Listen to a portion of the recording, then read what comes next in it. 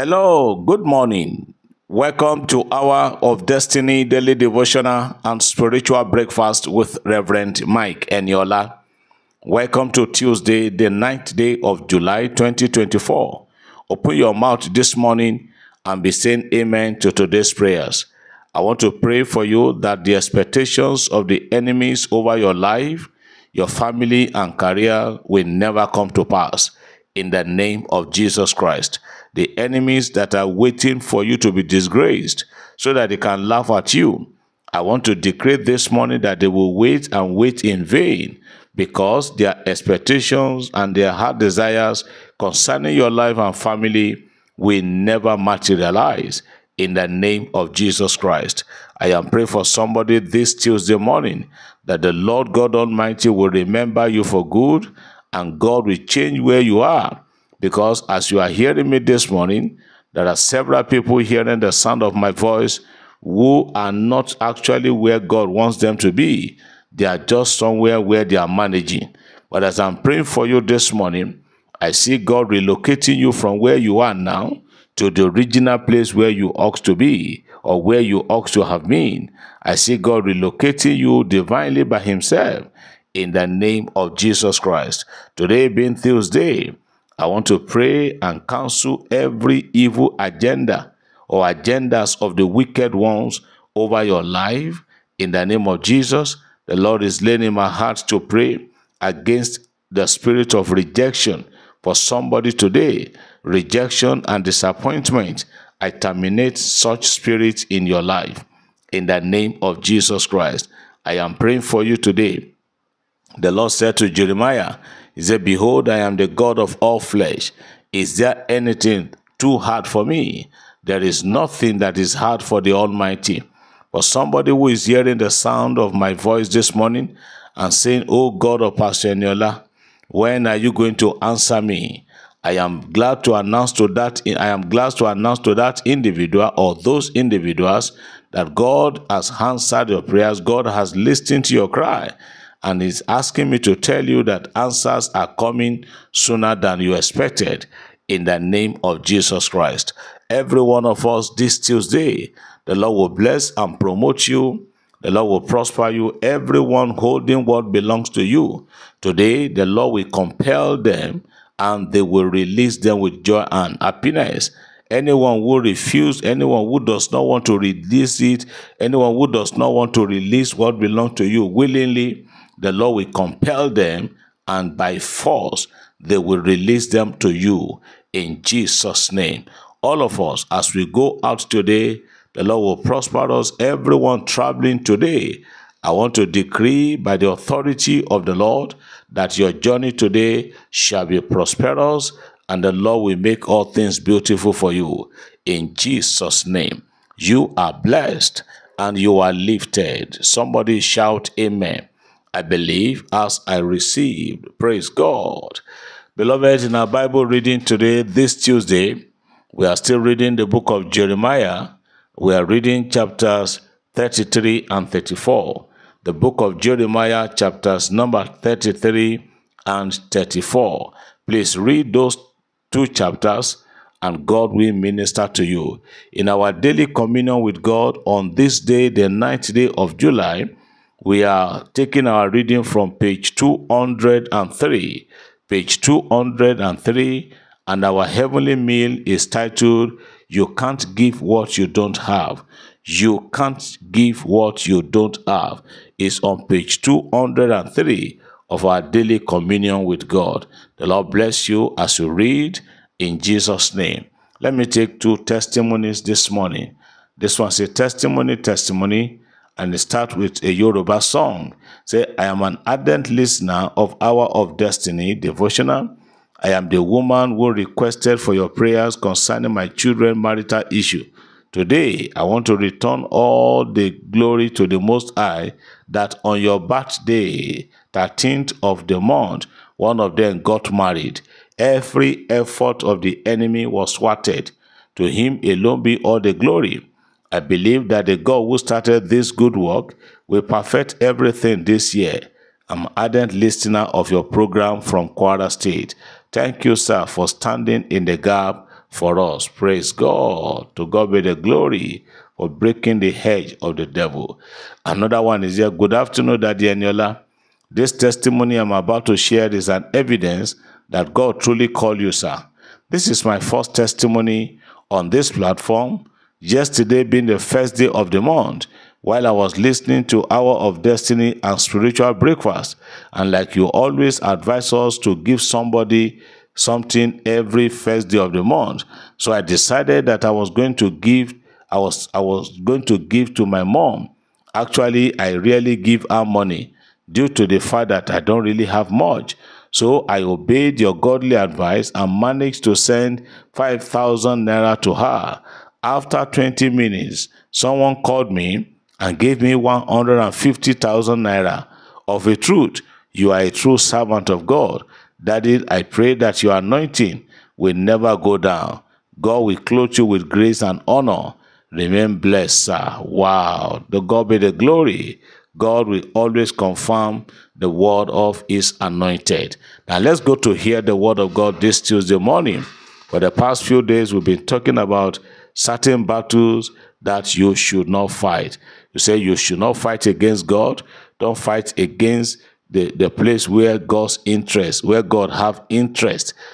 Don't fight them. Don't fight the servant of God. And then 2 days ago and yesterday, I also advise us not to fight our parents. Don't pick up a fight against your parents, either directly or indirectly. It is a battle you cannot win. Today, I want to also say, don't fight the people that are above you. Don't fight the people, especially those who know your rising, because it is very easy for someone who knows how you rise to get to where you are to also pull the strings and get you back to where you were before. So don't fight the people ahead of you. Oh, I know in some quarters, you see the subordinates looking for a way to downgrade or to bring down their immediate boss. Don't do that. Don't fight. You may have heard people say, don't bite the finger that fed you. There are so many people today who are ingrate. There are many people today that have been assisted in one way or the other, but when they got to where they are going, they forget their benefactor. Don't do that. Don't fight someone who has helped you in life. Don't fight someone who knows you about your rising.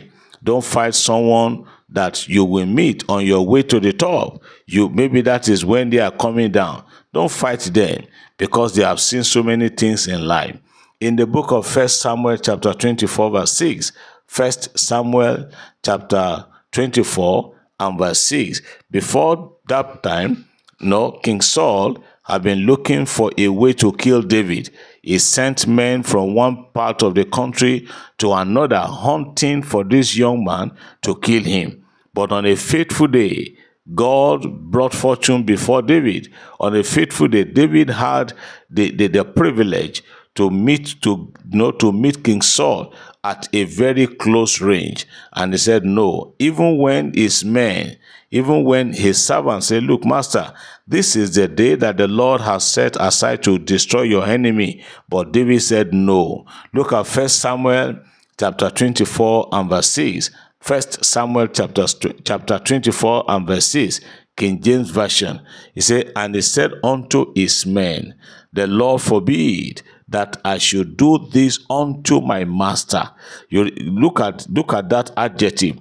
As of this time, David, humanly speaking, he was not supposed to even address Saul again as his master, because they had parted way. He knew that the man was looking for him to kill. But he said, no, I cannot do this unto my master, the Lord's anointed, to stretch forth my hand against him, seeing he is the Lord's anointed. David recognized the place, he recognized the grace of God upon the life of Saul. Even though Saul was already, out of the way, even though Saul had already been rejected by God, but David said, no, I will not stretch forth my hand, meaning I will not fight him. As you are hearing me this morning, who are you fighting? There are people that have helped you in life. There are people that assisted you to where you are. You are now fighting them tooth and nail. It is a battle you cannot win. I will beg you to know to beat a retreat, retrace your step, and stop fighting those that have put their life on the line. I am not talking about politically, because I know there are so many fights between Godfather and God's son. If you look at it, that's their own, it is political. But I'm talking just generally. Don't bite the fingers that has once fed you in life.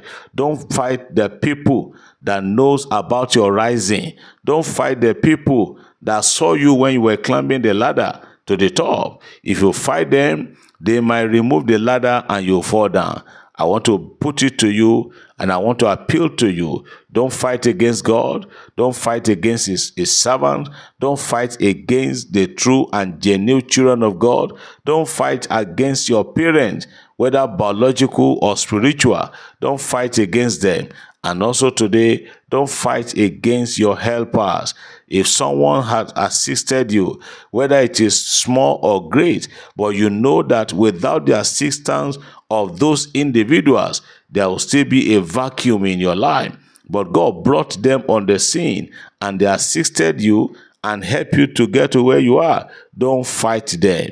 Don't fight them. David said, I will not stretch forth my hand against the Lord's anointed. Saul was looking for David to kill. If it were now, it should have been a very express way for David to kill Saul. But David said, no. Number one, he is my master. Number two, he is the Lord's anointed. I will not stretch forth my hand to kill him. I want to put it to everyone hearing the sound of my voice this morning. Your master may not know how to do it like you anymore. Your boss today might be old school, but don't fight them. You still need their knowledge. You still need their expertise. You still need their wisdom. Go to them, and if you are already fighting them, or if you have fought them in the past, go back and apologize so that the spirit and the blessing of God can rest upon you. David said, no, I will not do this unto my master, who is the Lord's anointed. I want to say to somebody today, anointing doesn't fade.